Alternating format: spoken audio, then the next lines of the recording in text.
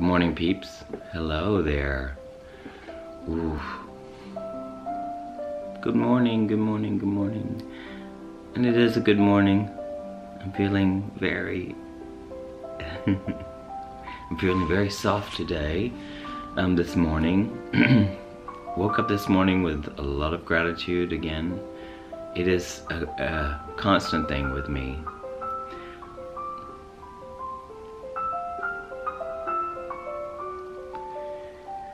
So, how are you today? How are you doing? I hope you have been enjoying my videos, my authentic videos, my expressive self, my playful self, and my serious self, and all the sides that make up a person, which you know that basically I don't believe there is a person here, because as I investigate my experience constantly, because that's the most interesting thing for me, because why am I here? You know, like, why are we here? Why are we here on this planet? And it's just, I don't know, I think we're all curious, perhaps, or if we just stand still for a moment and look at your existence. I don't know, ever since I was a little boy, I've been constantly curious about development, about ego, about the divine, about spirituality, about, well, I didn't know it was consciousness until very much later in my life, and realized what consciousness was, or even believed in any kind of so-called woo-woo experiences. Like I said, I had an experience when I was 5 years old that taught me about myself, or showed me something that was outside of me that I experienced. I'll tell you that right now, and I think it's one of my earliest memories, and it's vivid, and I can remember it quite well. I was sitting in the backseat of a car with my, this is synchronicity, or a premonition of a sort. So I was 5 years old. I was sitting back seat of my car with my mom. And to make a long story short, she was parked at a gas station in a rural area in Alabama. And I don't know, I was around 5, I think, something.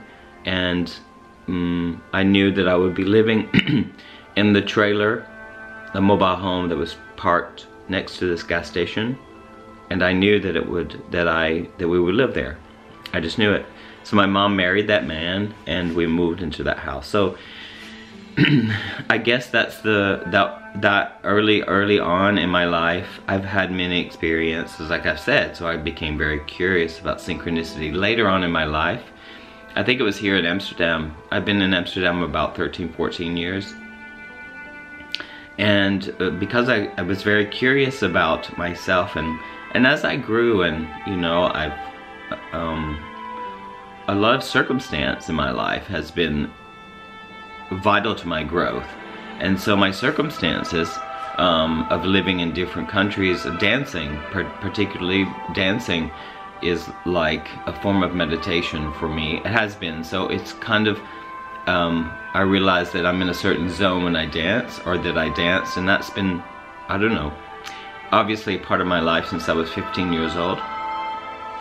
And I could find myself in some kind of zone when I do it, and that I am in a meditative state where I don't really think about anything else other than the sensation of my body and maybe the steps, and that becomes automatic, and I don't think. So I'm not thinking. So I think that along with my life and my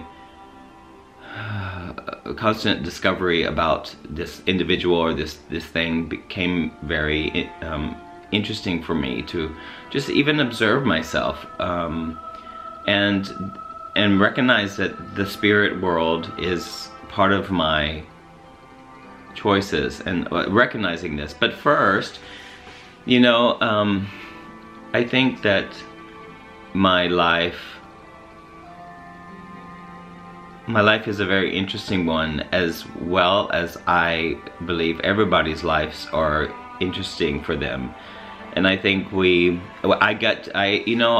at a point in my life right now, because of all my experiences and all that contrast and all this experience has taught me to live authentically for myself. And as optimistic as that sounds, it's exactly what I think intend, if I intend, and I intend by letting go of any kind of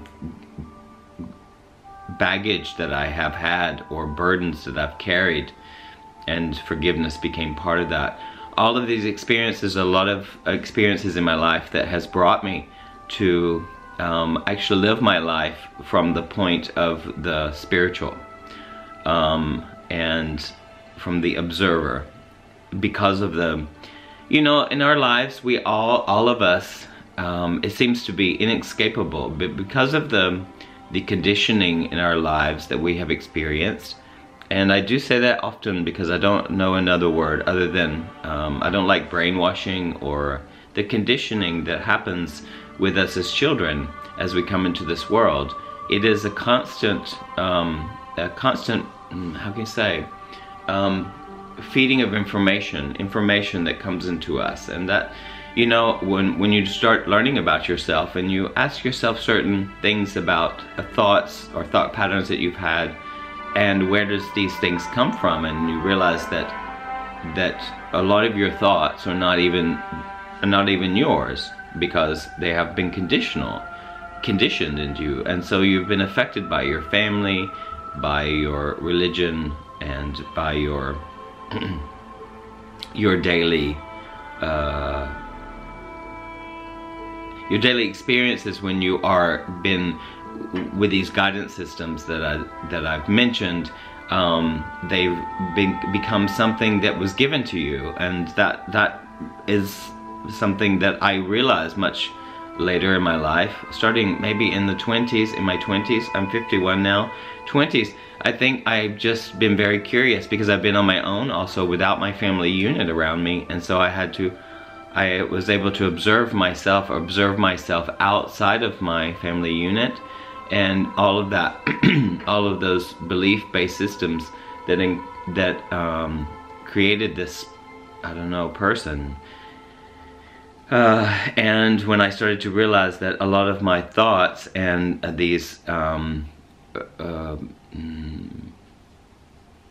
dominant thoughts were not my own, I started to observe them, and I started to realize. And I think that dance somehow, and I'm so grateful that I got into dancing, because it was a world that I could start to open up and be myself and not be worried about my preference, sexual preference, or being homosexual and being gay, which was, I think that's part of, and being bullied in school because I was a sensitive guy. Oops. I think that what is very interesting is that, when you observe this, all this conditioning created this human being here, and this suffering happens.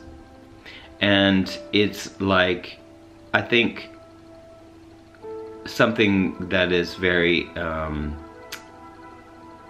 interesting for one who is curious about their own development. And that is like just recognizing that how you have been conditioned is a possibility for us to step back and look at ourselves. And so this is ongoing, and there's this, I feel like, two different beings. There is the human drama, and all of that causes that suffering because of the conditioning, and telling you that what is right or wrong. When you start to accept non-dualism, and that there is no right or wrong, or like at least starting when you're developing, starting yourself from that position, and realizing that the right or wrong, like that if you open your mind that there is no right or wrong, and you start from a clean place for yourself, to let go of all the conditioning and start a fresh moment, that you recognize that the power is in this moment to make a decision of what is right or wrong for you, and not for the other, or not for the masses, or all this kind of thing. And that's a brave, brave heart. and that I experience, and I experience in that conditioning, and it rises in my mind about, you know, the judgments and the labels and all those things are there, but all of that's coming from a history of experiences that I had younger in my life that is there in the brain, and it's constant. It can be constant, and when you observe it, you realize that, hey, this is not my thought, that's my thought, all this stuff. My battery is blinking on my camera right now, so it's going to cut off. I don't know. It's on its own timer. But I can tell you, what I experience now is the observer. Like, I've let go of the ego, and I've let go of all of that drama inside of me. It doesn't mean that it doesn't arise, but I can have an opportunity to redefine myself and reinvent myself. I just thought about Madonna. No, but seriously, I mean, to reinvent myself and to put myself into situations so I can become more and more spiritually based in myself. And there is no suffering or comparison. It doesn't arise. I mean, it doesn't arise in our minds because it's conditioned, and the mind is really, really strong. But it's not who you are, I don't believe. And there's a possibility to step outside of that and observe it. And so I have a lot of synchronicity in my life, and synchronicity like in premonitions, or I choose my life journey because of these situations. I'm not concerned about what people think of me, and that's a long thing. And sometimes it rises, and sometimes I give it power and I give it power. I think it's my prerogative, and it is your prerogative, I believe. People are not going to like that because it's difficult and painful to step outside of your comfort zone. It simply is. It's just difficult for a lot of people.